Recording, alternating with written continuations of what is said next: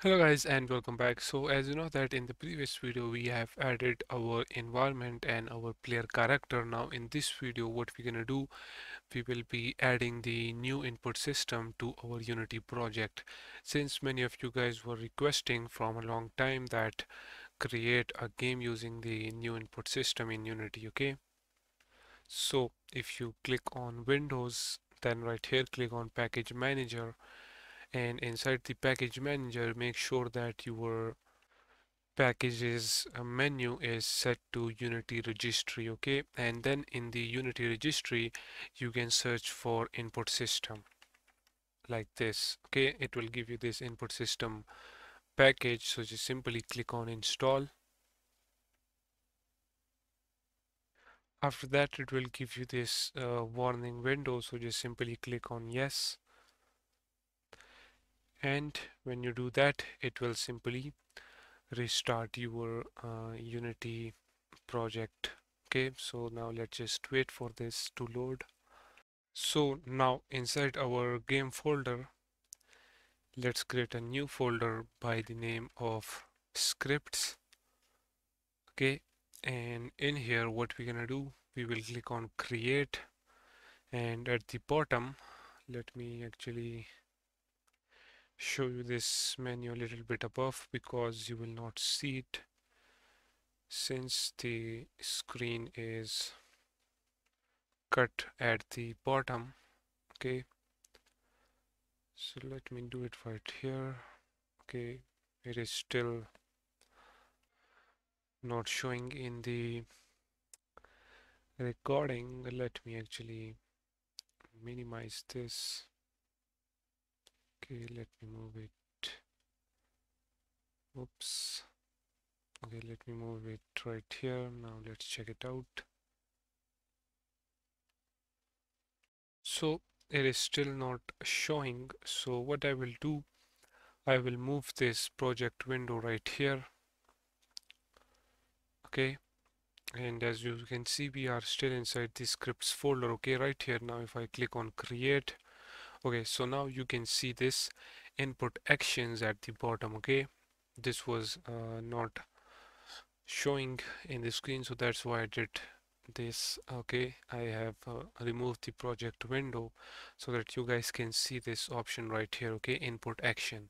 So create an input action and let's name this as player controls. Okay, and when you do that, now let's move this back again right here, and after that if you click on this player controls, you will see this option right here in the inspector, which is generate C# class. So we will click that and then click apply. Okay, now if we double click on it, it will open up this thing right here as you can see, and in here we will create a new action map. So just simply click on it and let's name this as player movement. Okay, and in here let me delete this new action from there because we will be creating a new one now. Click on this plus icon and let's name this one as movement. Okay, let's change the action type to pass through, and let's change the control type of this to vector 2. Okay, and the reason we set this to vector 2 because our movement will be in two direction. Okay, forward, backward, left and right, or you can say the x and y. Now if we click on this binding, okay, so this is not the binding which we will be needing, so what I will do, I will simply delete this, and then on the movement you can see this plus button, or you can say the add binding button. Just click on it and right here select this add up down left right composite. So create that. Let's name this as WASD since these are our buttons. Okay, this will be our buttons. on which we will be moving our player character forward, backward, left and right. Okay, so right here in the up, select the path, and in the path, why is it not showing? It is not showing that correctly, but let's just search in there for W, so it will give you this W keyboard, so select it. Okay, and then for the down we will type S, and when you type S it will give you this one, S keyboard. Okay, so select S keyboard because our player will be moving in the backward direction using the S key. Then for the left we will type A and then select A keyboard, and then for the right we will press T and then select T keyboard. Okay, and also if you click on WASD right here, make sure that you change the mode of this from digital normalized to analog. Okay, guys, let me tell you one thing more, that if you want to make this game for any other gaming stations like Xbox or PlayStation, then you can also add the controls for the joystick as well. So in order to add the control for the joystick, just simply right here create a up down left right composite again, and as you know that on the joystick the movement is controlled using the left stick, so I will just simply name this as left stick as well, and then make this analog as well. On the up you will need to search for left stick. Let me actually type it again. So left stick, then slash up. Okay, make sure that you select this one, left stick up gamepad. Then for the down you need to search for left stick slash down. Okay, this one, and make sure that you select this gamepad. Okay, because this works for all of the joysticks. And then for the left one you just need to search for left stick slash left gamepad, and then in the last one we need to search left stick slash right gamepad. Okay, now once you do this, now if you click on this close sign it will give you this window, so make sure that you save all of these changes or else it will not be saved. Okay, so now inside the scripts folder, let's actually create another folder by the name of player controls, and in the player controls let's add these two scripts. Okay, and then in here we will create a new C# script by the name of input manager. Then after this what we're gonna do right here is we will add our player character. So inside the prefabs you will find these characters, so you can use any of the character, just simply drag and drop it in here like this. Okay, click on prefab, unpack completely. Let's name this as player. Right here let's remove this animator component for now, and click on scripts player controls and drag and drop the input manager right there.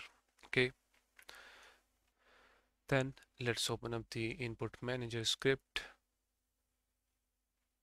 and on this script now we will read the values from our keyboard WSD buttons. Okay, so whenever the player click the W or S key, then we will change the Y value, and if the player presses the AD, then we will press the X value. Okay, so what we're gonna do, we will remove that first of all, and at the top we will add a reference to our player controls script. Okay, so let's name this as player controls as well. And you will be thinking where this player controls comes from. This is this player control script, okay, which we created from this player control input action. Okay, when we click on this generate C sharp class, it created this script. And the reason we created this script so that we can access all of the buttons, or you can say the controls, and then by using that controls we will be able to uh, move our player or interact in the environment using different buttons. Okay, so now right here we will create a on enable method. Okay, so if the game object on which the script is attached is enable, and if it is enable, then we will read the inputs. Okay, so first of all we will check if the player controls is equals to null. Okay, and if it is equals to null, then the player controls will be equals to new player controls. Okay, then after this we will say player controls dot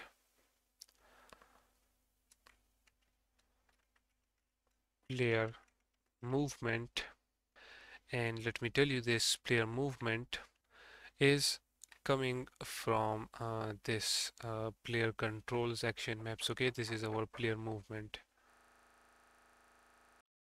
So now player controls dot player movement, then dot movement, then we will say dot performed plus equals to I, and then equals to greater than the movement input.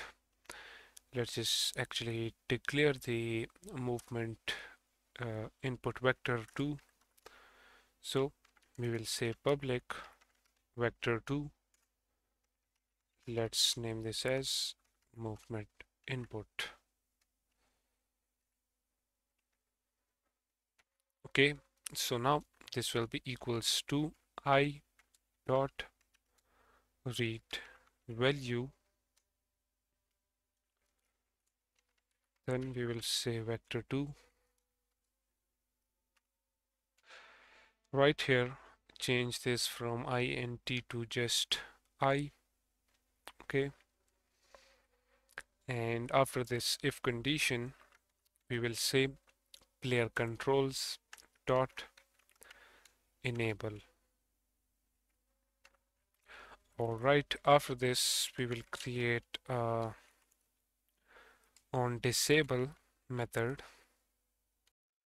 and in here we will just simply say player controls dot disable. That is it. So now what will happen whenever this movement buttons are pressed or the joystick is used? Okay, so it will basically read the values from that controller or from that keyboard, and then we're gonna show that values right here in the movement input X and Y. Okay, so let's go ahead and play the game. Now, as I told you, if we press the W or the S key, the Y value will change. As you can see, Y is now 1 and Y is now -1. And now if we use the A and D key, as you can see, -1, X is -1, and now X is 1 when we press the D key. Okay, so in this way, now you can notice that our inputs are right there working perfectly fine. And now once we have the inputs, now in the next video what we're gonna do, we will make some basic player movement. So see you guys in the next one.